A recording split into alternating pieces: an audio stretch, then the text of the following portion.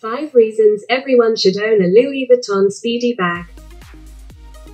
But before that, I want to say that I'm glad you're on my channel. Welcome to Hymme's luxury vlog. If you're keen on investing in a piece, then weighing your options is a very important step. If you're new to my channel, welcome.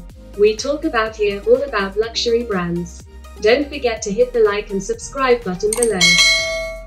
Launched in 1930 as the Express and inspired by that era's rapid transit, today's updated Speedy remains a timeless house icon, with its unmistakable silhouette, rolled leather handles and engraved, signature padlock. Your bag collection shouldn't be missing a Louis Vuitton Speedy, but if it is, I've got a few things you might want to consider. 5. If it was good enough for Audrey Hepburn, it should be good enough for most of us. Grace Kelly may have been a fan of Hermes, but Audrey Hepburn was continually photographed wearing her favorite Louis Vuitton Speedy. Some people may say that the bag is played out, but don't let people who chase labels dissuade you from enjoying a bag that has an important historical place in the lineage of the luxury handbag. With all of the different size and design permutations, there's a Speedy out there to suit every style. 4. The shape can fit in any woman's wardrobe. Speedies range in size from petite to quite large, and if you'd rather not wear a bag on your arm, Vuitton offers a crossbody strap to keep you hands-free. The brand's purists will caution against using it, but crossbodies have become so very modern in the past year that wearing a Speedy as a messenger might actually be a good way to update it. Once you've decided how to carry it, even the 25cm version has plenty of room for all of your daily essentials.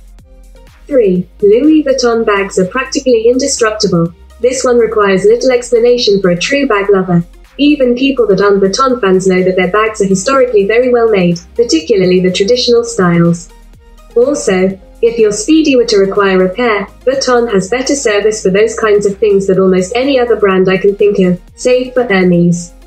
As I mentioned previously, however, good luck finding an Hermes bag for less than $1,000.